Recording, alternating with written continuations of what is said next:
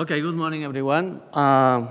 Thanks, Inigo, and thanks, Santiago, for inviting me to speak today to you and share some of our findings and experience with the away patient.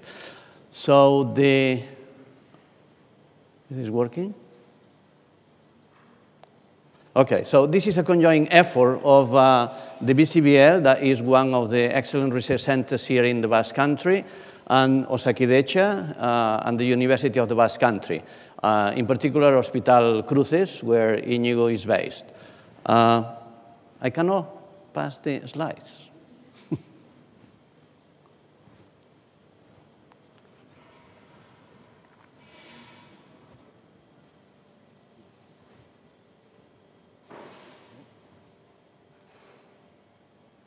Okay, I'll do it here, don't worry. It's not working either. Sorry. What's going on? Okay.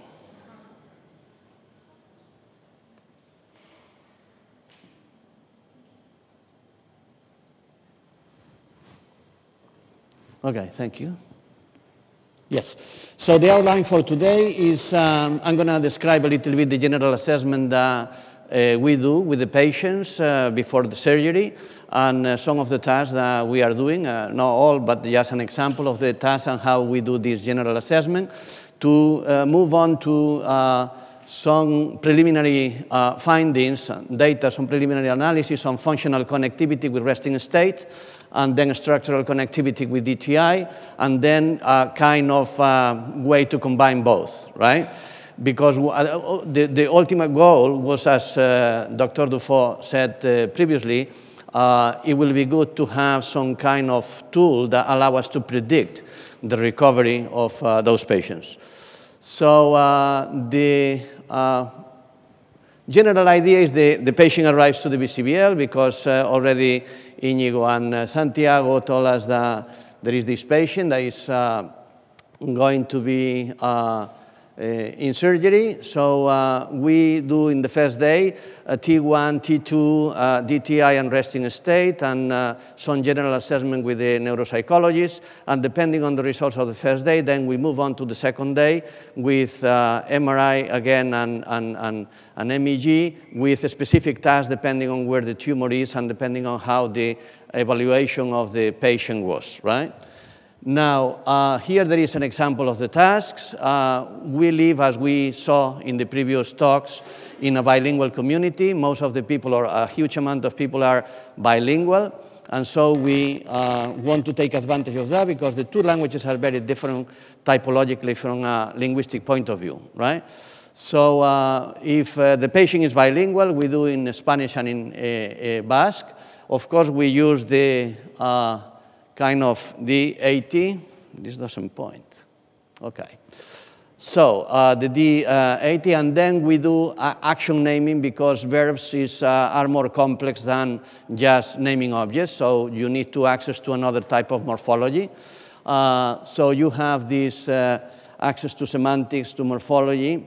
And then depending again on how the tumor is located and how is the patient, I mean, for instance, whether it's bilingual or monolingual. In the case of bilinguals, we also use switching because switching gives you not only the access to the two languages because you want to map the two languages, but also to the control, the executive control. So you need to control yourself and see if the square is red, for instance, you have to name it in Basque. If the square is green, you have to name it in Spanish. And so you have to control, and therefore you need to put in motion some other circuits apart from just the access to the language.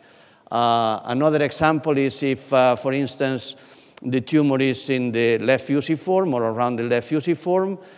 We know that in most of the cases these patients have problems with reading and with face recognition. So we use, for instance, this reading aloud task with they have to read words, see the words, and consonant strings as a baseline, or faces against houses or words or objects. And so depending, again, how the patient looks like, we use one task or the other, or a combination of two. Now, one of the things we usually do is to combine, to do not only fMRI, but to combine fMRI and MEG, because, as you know, most of the cognitive processes are done very fast. I mean, in 200 milliseconds, we do a lot of things. In 400 milliseconds, you can output a naming that engage a lot of very many different processes, because you have to access to the meaning, but you have to send signals to articulate at the end. And there are a lot of very many things that happen in between. So fMRI can capture some things, but for other things, it's better to see what happens with the MEG, right? This is another task, and with this I finish. So this is in order to get into more detail. When you have to access to a word, you access not only to the word as a whole, but you access to the particular type of elements that are engaged in the word. So it's not the same to replace the two internal letters than to get the same letters in different positions. So we know from other research that when you read a word, you access to these elements of the word, and you have to do two things: to identify the element and the position of the element, right? Okay, so this is an overview of what we usually do with the different tasks.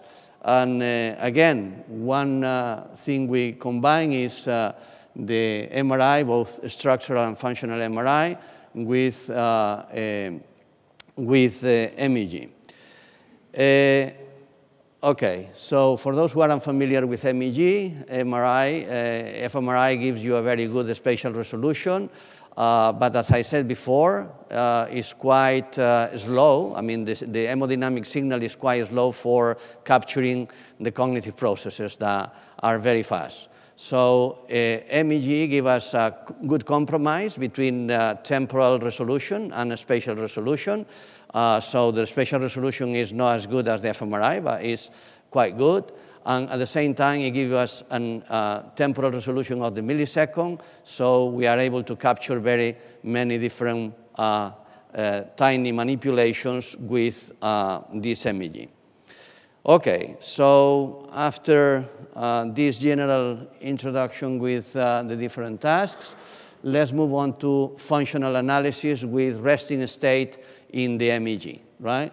So what we are going to see now is what happens with alpha waves. I explain now why alpha waves in peritumoral and contralateral regions of the tumor. And on top of that, we are going to see how these alpha waves behave before the surgery and 2 times after the surgery, to see whether there is any change in these alpha waves. And I'm explaining now why is this important.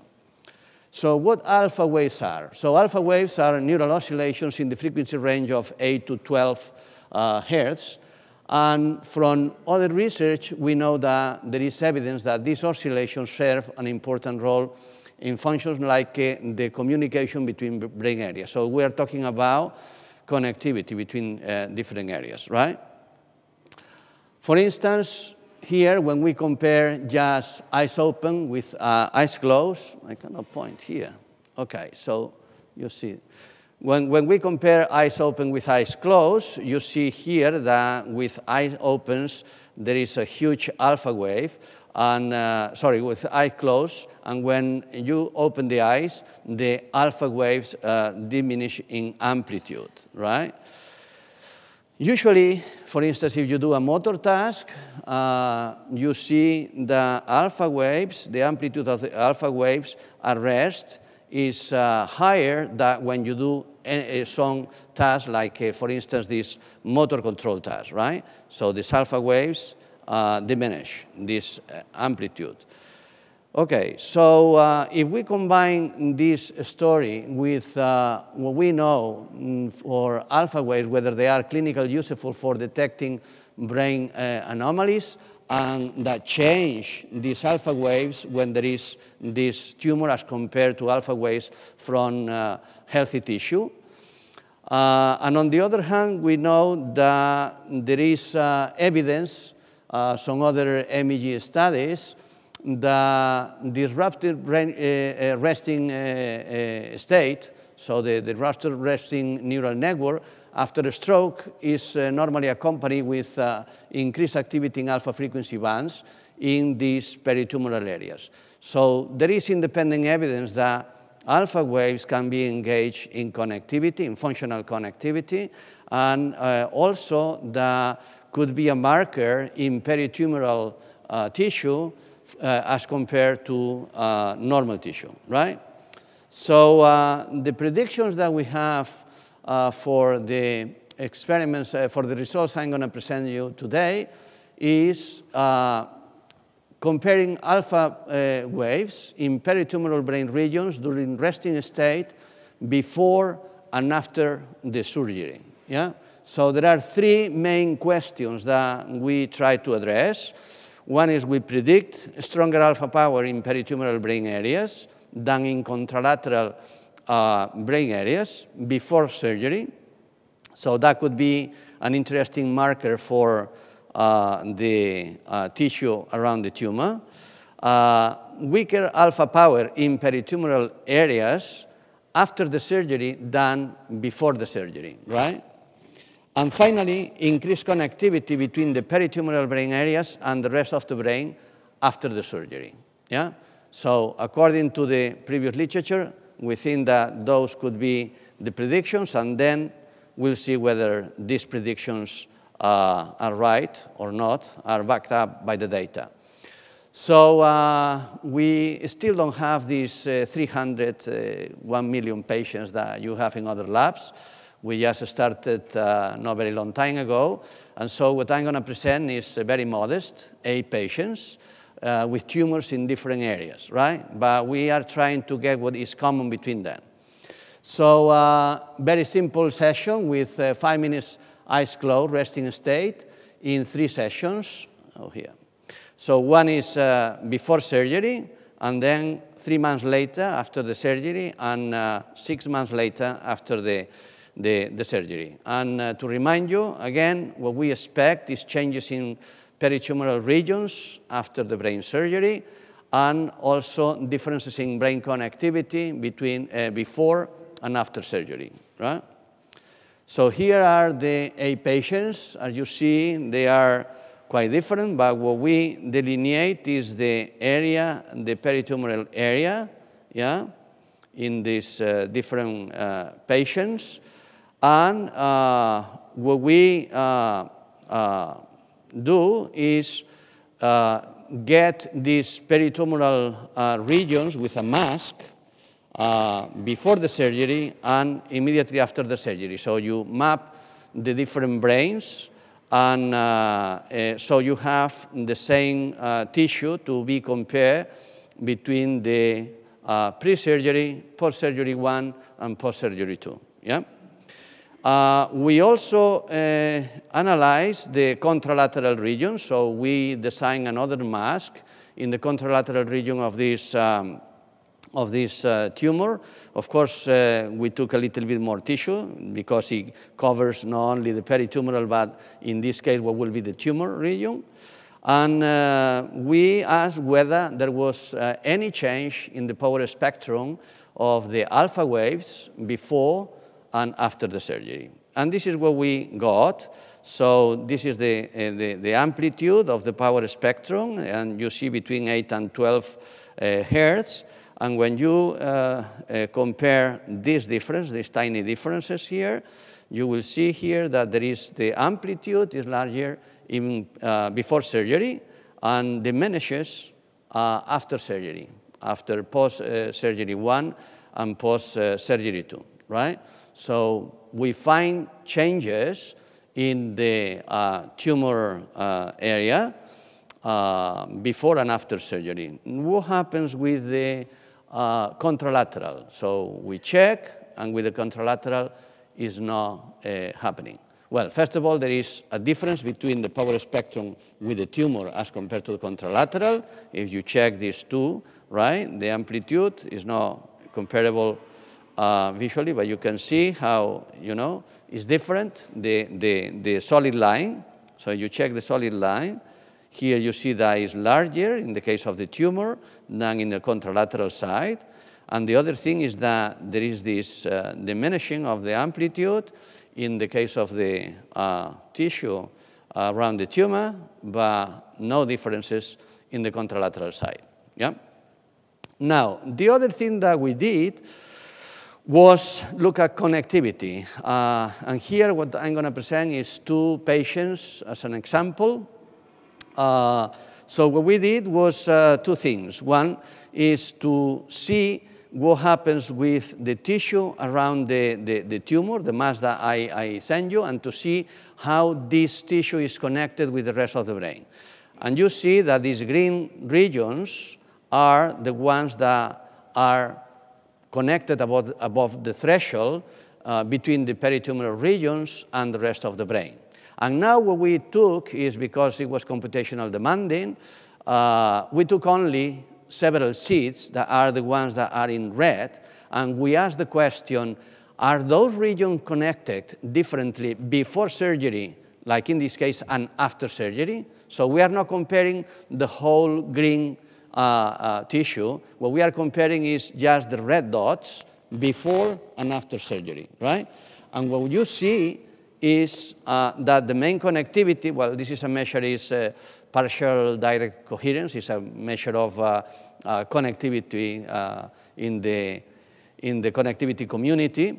So we see that there is an increase of connectivity between before surgery and after surgery. This is what happens with one patient, and this is what happens with another patient. So in both cases, we see an increase of connectivity after surgery as compared to pre-surgery.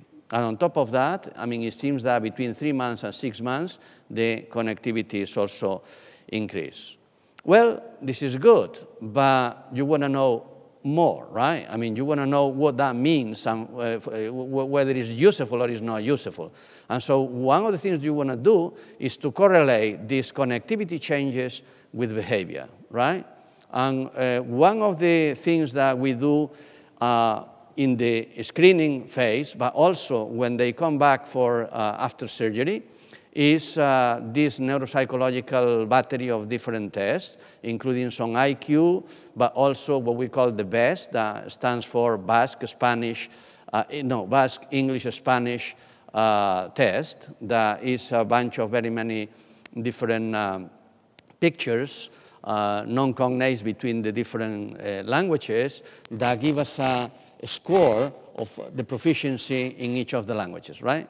And so when you correlate this, what you do is to correlate the difference between the post and the pre, and you correlate with the behavior differences between the post and the pre, right?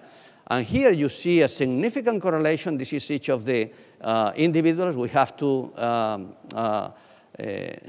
discard one because several reasons, but you see this very nice correlation with the intelligence test performance between post and pre with the connectivity. So that means that this connectivity has some kind of impact on the behavior, both in the general, well, the KBT, for those who are not familiar with, is an intelligence test, IQ test that measure verbal and nonverbal intelligence. And with the BEST, that this is a test of the proficiency in the different languages. And you see again a very interesting correlation. So it means that surgery has an impact on the connectivity, but also on the behavioral performance, and that there is some kind of relationship between this connectivity and behavioral performance. So let's look at another bit of information, that is the structural connectivity. So far, what we were considering was functional connectivity. Now, we know that there will be probably also changes in the structural connectivity. For those who are not familiar with, we will use DTI, that is a diffusion tensor imaging, that is an MRI technique to capture the fiber tracks. So it's a kind of for those who are not familiar, kind of mathematical recreation of the different tracts in the brain, right? Using, so it's a, we should keep in mind that this is not real. It's just a mathematical recreation, right? So DTI has been found useful for pre-surgical planning in patients with brain tumors. Before it was mentioned that the prognosis will be different whether the tumor was, for instance, in the IFOF, I mean, whether there was penetration in the IFOF or not.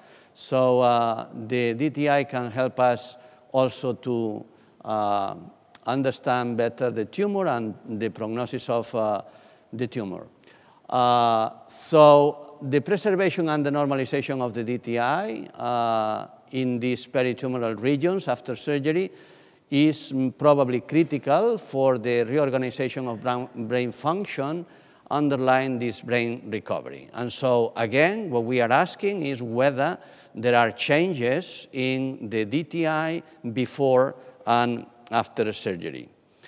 Again, are the same 8 patients with this time they go to the DTI protocol, and what we expect is, again, changes in the FA, that is a measure of structural connectivity. I mean, there are very many, so this is one of them. And also, what we want to understand is whether there is any kind of correlation between this functional connectivity that we saw before and the structural connectivity, because somehow they should be related, right?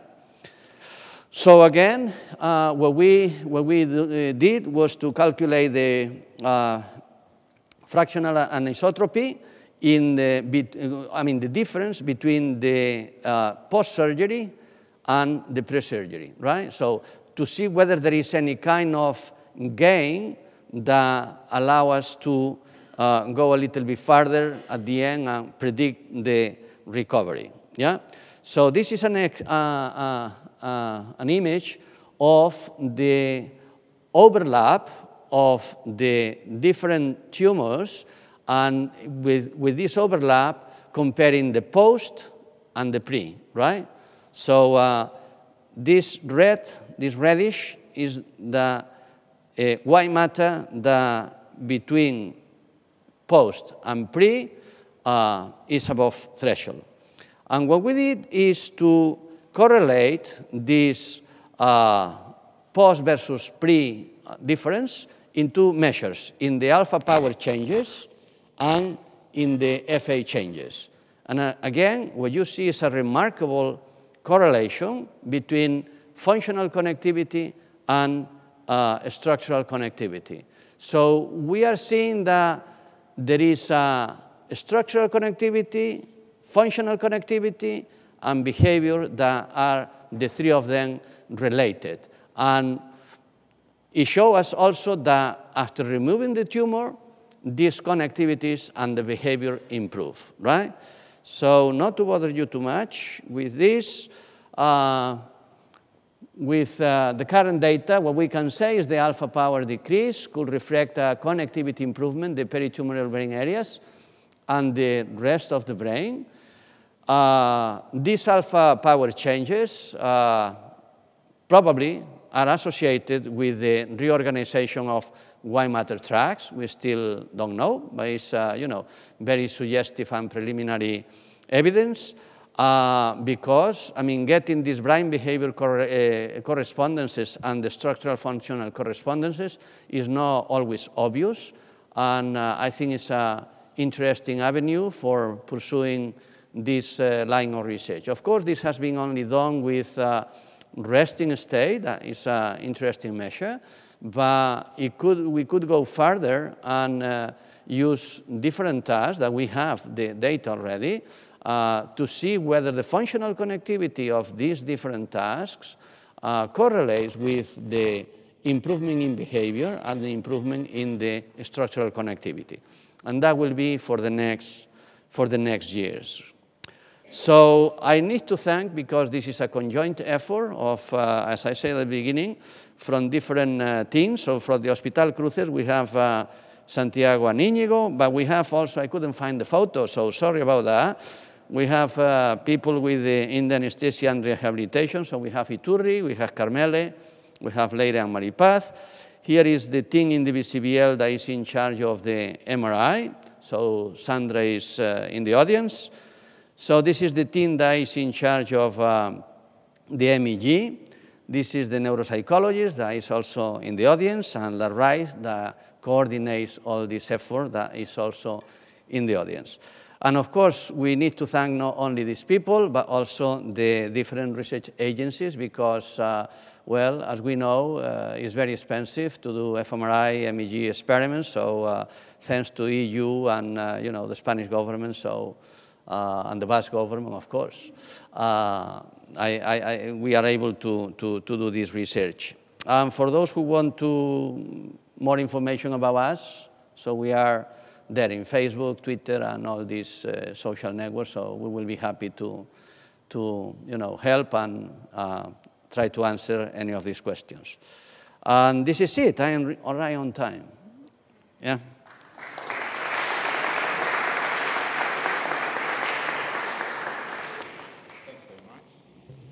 Dr. Carreiras, for your interesting talk.